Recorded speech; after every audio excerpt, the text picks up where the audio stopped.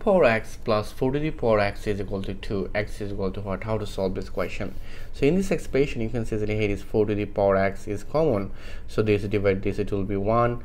This divide this, it will be 1 is equal to 2. Then you can see that here is 4 to the power x times 1 plus 1, it will be 2 is equal to 2. Then if you divide both sides by 2, you can say that this 2 cancel out, this 2 cancel out. We'll find out here is 4 to the power x is equal to 1. Then you can say that here is 4 to the power x is equal to 1. It will be 4 to the power 0 according to exponential law.